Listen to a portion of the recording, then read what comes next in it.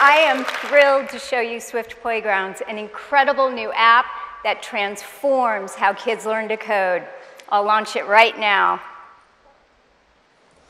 We land on this gorgeous screen full of custom content from Apple. Up at the top are lessons, and down below we have challenges. I'm going to start with the very first lesson in the fundamentals of Swift. We see a preview of the content with graphics and a description, and I'll open it. It starts with an introduction to the coding concept I'll be learning, and when I'm good and ready, I can just tap in the lower corner to start coding. Over on the right, you can see we have an interactive world that I can explore using touch. I'll swipe it, looks good, and pinch to zoom. This is Byte. He's my character. I think he's irresistible, and I'll be controlling him with code. Over on the left are instructions that explain and help guide me through the problem I'll be solving. And down below is where I enter my code. Byte's been waiting patiently, so I'll tap to enter Swift code. You can see commands have appeared at the bottom. These are just like quick type suggestions, but for code. My objective in this lesson is to get him to the end of that path and collect the gem.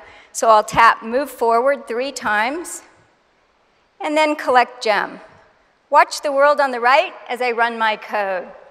Byte moves forward, he follows the commands in the exact order I've entered, gets the gem, and I've completed my very first lesson. Now, I can continue to the next lesson in the series, or I can jump around to wherever I'd like. To do that, I tap in the top left to open the table of contents, and you can see we include a ton of great content here to engage and motivate learners. This one on loops, looping all the sides, looks a little interesting. I'm going to check it out. Now, we have a few lines of code already filled in. I'll go ahead and run it and see what happens.